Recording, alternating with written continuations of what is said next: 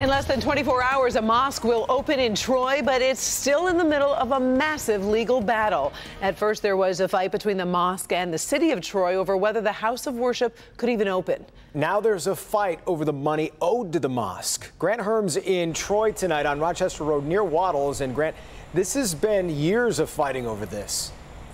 Jason, Karen, it started back in 2018, and we're talking almost 5 years actually at this point, when the community leaders here bought this building for the mosque and community center.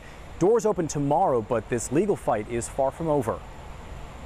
Back in March, a federal judge ordering the city of Troy and the leaders of the Adam Community Center to come to an agreement after the city's zoning laws were found to be in violation of federal law, and the mosque suing for damages, saying the zoning law cost the mosque funding. The city of Troy has acted egregiously since 2018 with regards to this case. Council on American Islamic Relations Michigan is representing the mosque. The money that we're asking for is not excessive. It's very much in line with settlements that are very recent for the same issues in other cities in the state of Michigan.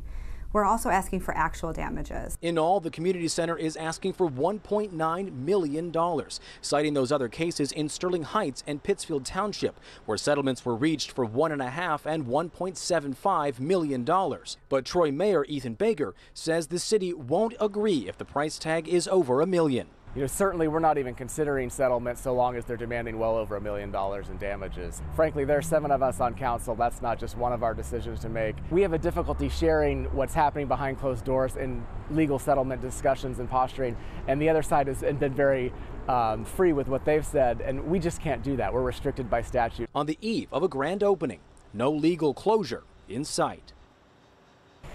Now, despite all of this, the mayor told us he's happy that the mosque is here and opening, and he will be here for the ribbon cutting tomorrow. Back to you. Grant, before you go, what happens next in court?